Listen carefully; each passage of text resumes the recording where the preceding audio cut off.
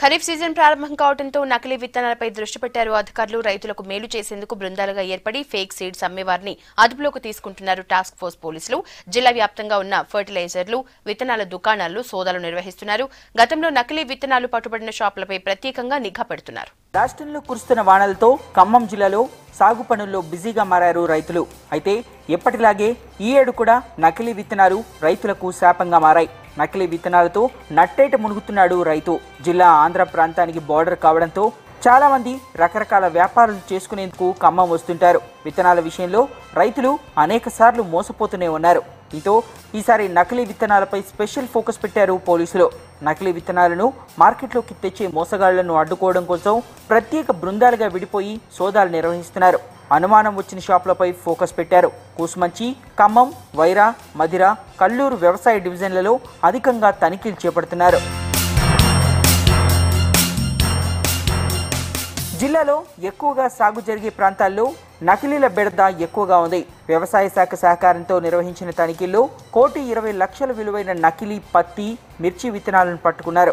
నిషేధించిన పెస్టిసైడ్ను seize చేశారు. తిరుమలాయపాలెం మండలం, rural మండలం గుదిమళ్ల, నేలకొండపల్లి మండల కేంద్రాల్లో నకిలీ విత్తనాలు తయారు చేసే ముఠాను పట్టుకున్నారు. రైతులకు అందుబాటులోకి తేకుండా అక్రమంగా అధిక ధరలకు అమ్మకాలు జరిపే వారిని బ్రాండ్ పేరుతో నకిలీ స్టిక్కర్లు అంటించి మోసం చేసే ముఠాలను అదుపులోకి తీసుకుంటున్నారు.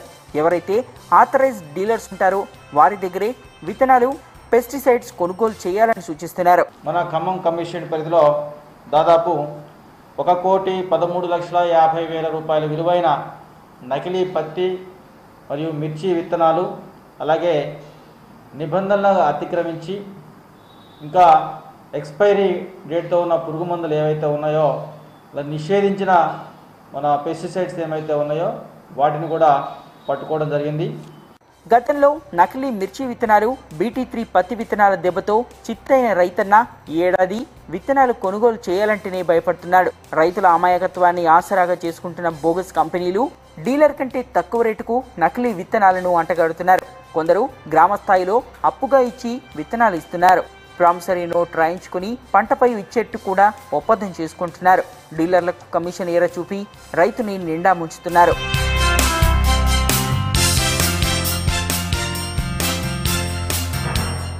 మోసాలకు చెక్ పెట్టేందుకు Khammam commissioner of police Tafseer Iqbal task force బృందాలను ఏర్పాటు చేసి తనిఖీలు చేపడుతున్నారు.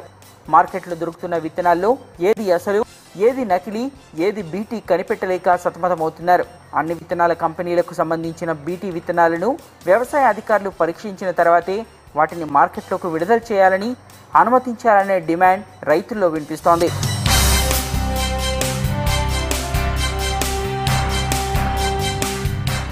వ్యవసాయ శాఖ అధికారి తప్ప కింది స్థాయి వారెవరూ పెద్దగా ఫీల్డ్పై కనిపించడం లేదన్న విమర్శలు వినిపిస్తున్నాయి. చాలా చోట్ల ఏపుగా పెరిగిన చెట్టుకు కనీసం పూత కూడా లేకుండా ఉంది.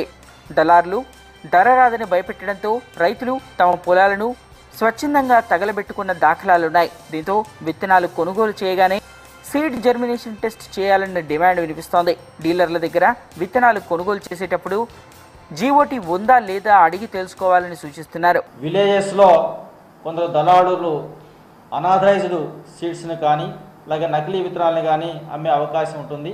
ఈ సందర్భంగా రైతులందరికీ కూడా ఖమ్మం కమిషనర్ గారి తరఫున విజ్ఞప్తి ఏమంటే, ఎట్టి పరిస్థితుల్లో కూడా షాపుల నుంచి కాకుండా, ఆథరైజ్డ్ డీలర్స్ నుంచి కాకుండా ప్రైవేటు వ్యక్తుల వద్ద నుంచి ఎటువంటి లూజు సీడ్స్ కొనవద్దని విజ్ఞప్తి చేస్తూ ఉన్నాం.